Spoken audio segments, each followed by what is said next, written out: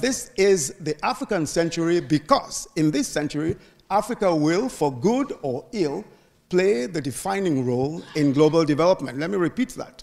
That in this century, Africa will, for good or for ill, play the defining role in global development. It implies that Africa will shape and will matter in all of the trends that will shape the future of the world in this century. I say for good or for ill, because either scenario is possible. Given the checkered history of Africa's development, it's not always the case that the glaringly obvious path to progress and development is taken. If Africa fails, the global impact will be catastrophic.